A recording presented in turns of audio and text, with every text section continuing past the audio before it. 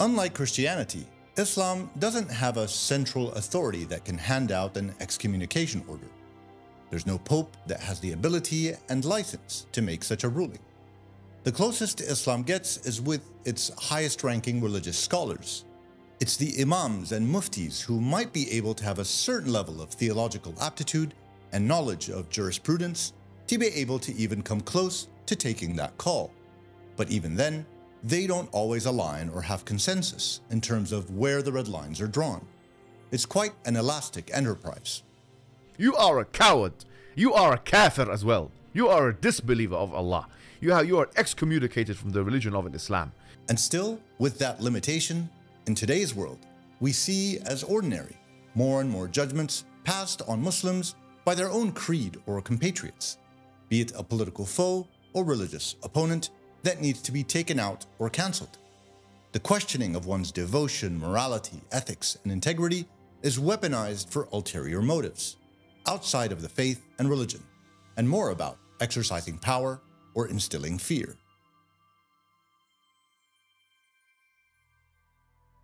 So in Islam, it's not really about excommunication as per Christian connotations and understandings.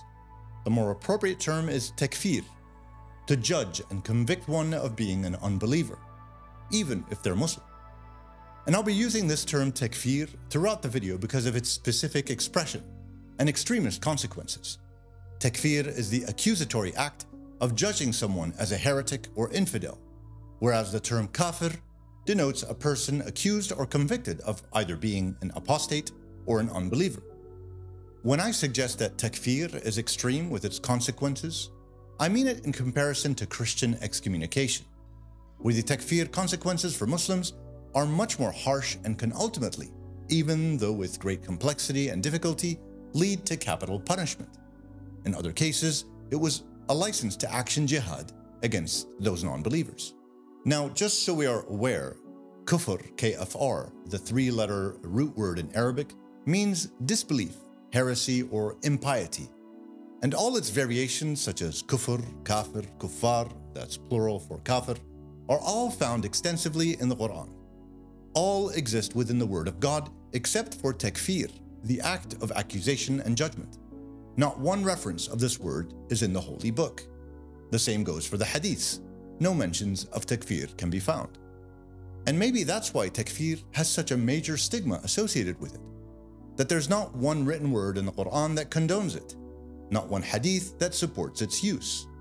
Its application is generally forbidden, as consensus tells us that no one but Allah can be judge and jury.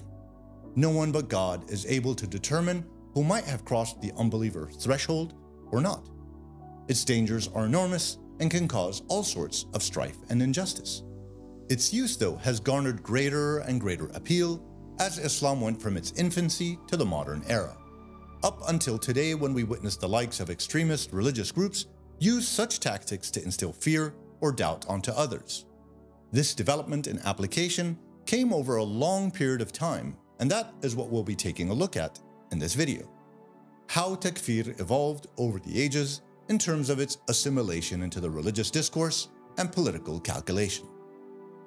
There's a long and drawn-out road that links the development of takfir and its progression from early Islam to the modern era.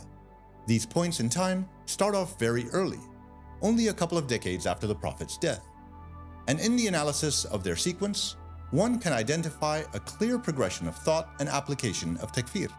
First with the Kharijites and their takfir of the Caliph of the Islamic nation, a judgment that was of a single person, and all the way to the Islamic State and its takfir of every Muslim that didn't buy into their version of Islam, no matter the sect, race, or creed.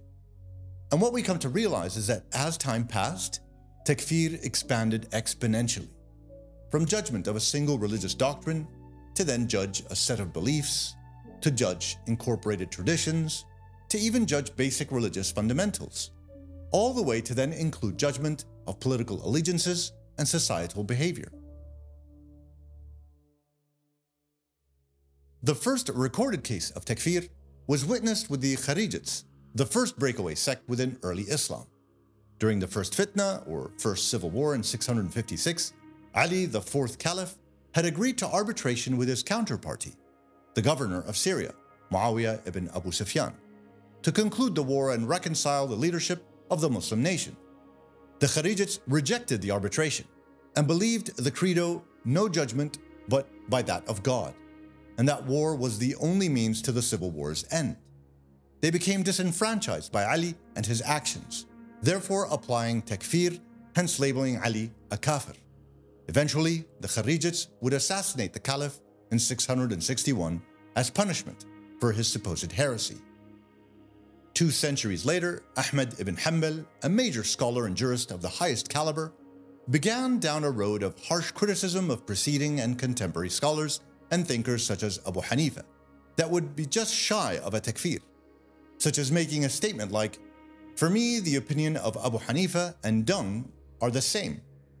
And in Abdullah ibn Hanbal's son's book, Kitab as-Sunnah, where he recorded the opinions and words of his father, presented were the instances when Ibn Hanbal applied takfir onto Abu Hanifa.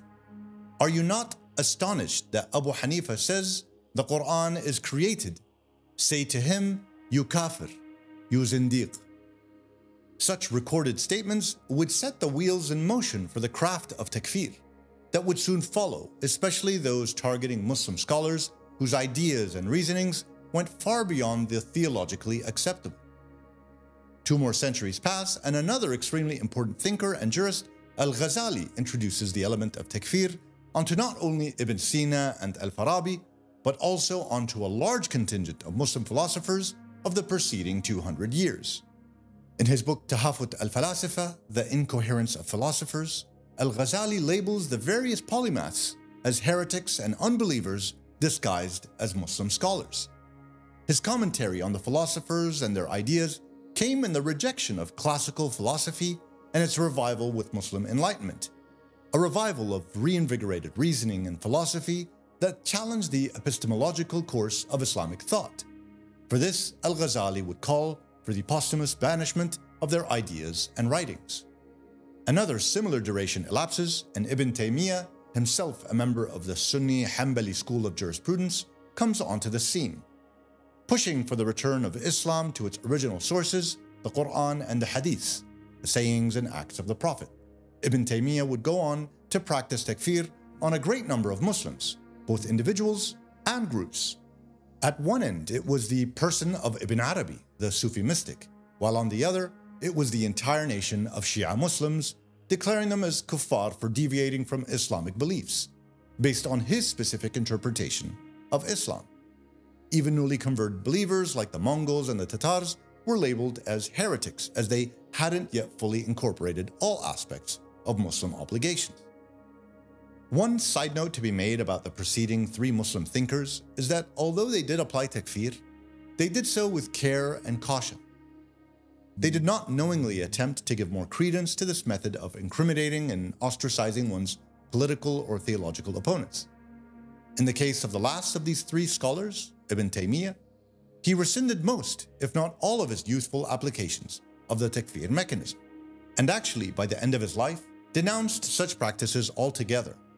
But unfortunately for the Muslim nation, his writings and fatwas of his takfirs that preceded his belief changes are still being referenced to this day by those who seek justification for their own uneducated or undisciplined fatwas and rulings.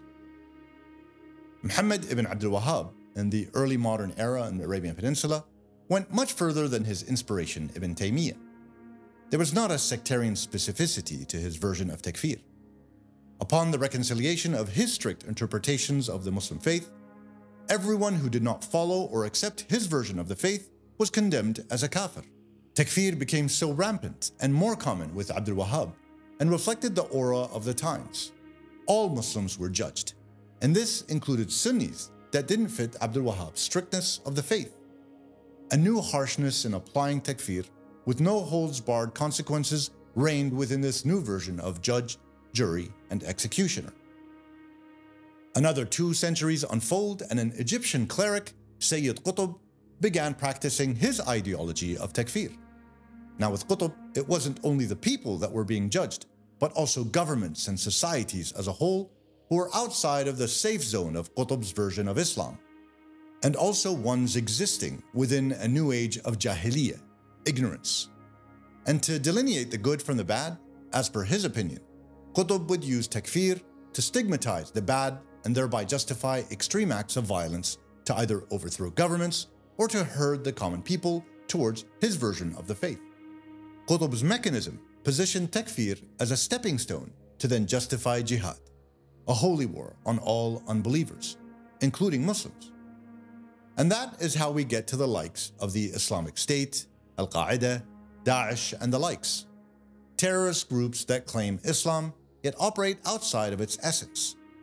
A slow and developing appeasement of takfir and judgment of others that then justified violence in the name of faith within our modern world. And what's worse, in the name of a faith that is meant to unite and exude peace. With the Islamic State, takfir becomes a political weapon, far from the tool that was isolated in its use against one or two individuals in antiquity, a weapon to instill fear into the world, and mainly the Islamic Arab world, issuing fatwas of heresy left, right, and center by those who appear to either be limited in their theological understanding or by those who are not of the faith at all. And so I want to reiterate, there is no earthly authority that is able to apply takfir.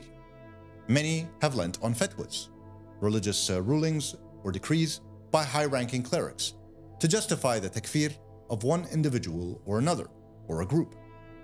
But if we look at all early Islamic discourse and legal rulings, no one Muslim has the right to judge others regardless of their perceived disbelief or sins. This is clear. As stated at the outset, this takfir device is used to instill fear and establish separation from those that might defend justified positions contrary to that of the accuser, to make it a sensitive, religious, and politically incorrect situation that no one wants to touch or be associated with an accused party, regardless of justice. It's also imperative to highlight a fundamental factor when it comes to those using takfir. Takfir puts a person into the field of apostasy. Sins, or being sinful, doesn't. So a Muslim who commits sins is still a believer, be it he or she doesn't fully commit to prayer or fasting, they yet remain Muslim. Dressing unconservative or without a hijab does not necessitate that one has left the faith.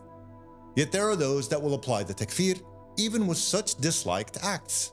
I repeat, sinful does not equate to one being a kafir or an unbeliever. There's a total impropriety regarding the application of takfir. The sequence I listed on how each individual, be them Muslim scholar or cleric or extremist groups, who licensed or practiced takfir at one point in time, is not about accusing them of overstepping their authority or theological knowledge, but it's about providing an analysis on how with every iteration of judge, jury, and executioner, right or wrong, the license to commit Muslims to such a fate became more facilitated, more acceptable, and hence easier. It was as if with each reputable scholar who exercised takfir, the gates that confined takfir to non-existence came tumbling down one after the other, until it became commonplace. And that's the world we live in today, where a kid of teenage years can practice takfir on another Muslim simply because they're walking down the street, because he didn't like that person's walk, energy, or aura.